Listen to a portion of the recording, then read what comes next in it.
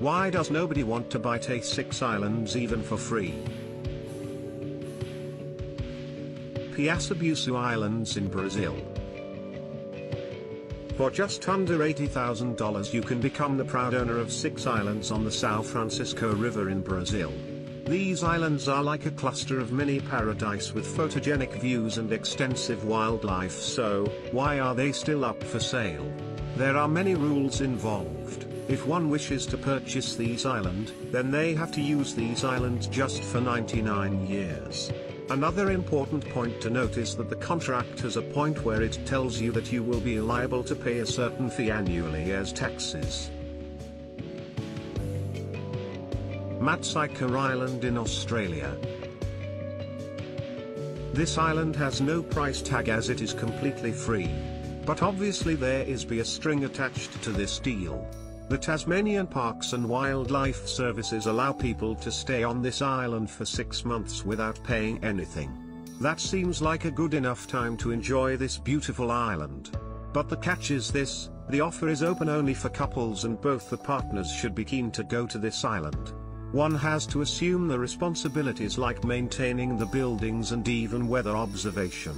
Another rule is people would have no access to any means of communication to the rest of the world.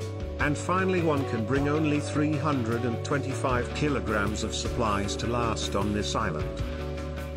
Tillamook Island in USA. This island has been nicknamed Terrible Tilly and cannot be called an island technically as it is just a rock with a lighthouse on it. Priced at $50,000 now, initially it was sold for a price for $500,000.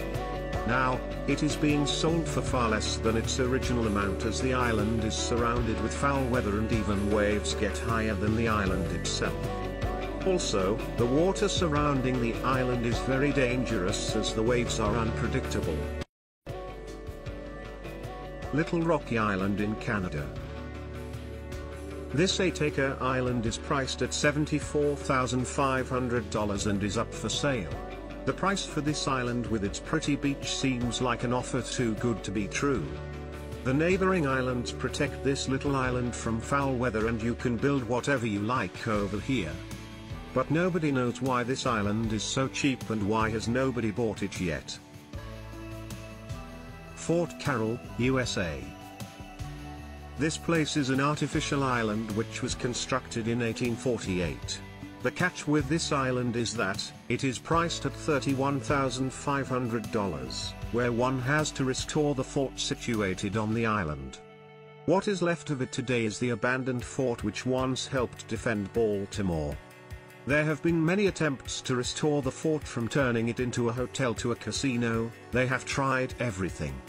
But nobody has succeeded as the island is home to tons of birds and it serves as a bird sanctuary, which is why you can't make drastic changes that may scare the birds away. Okunoshima Island in Japan. This island is located at a convenient location as it lies 2 miles from the coast of the country.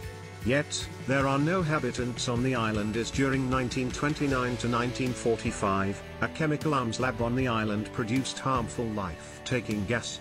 And even after the factory was dissolved, nobody wanted to settle on this island. In the year 1988, there was a life-taking gas museum opened on the island which attracted tourists.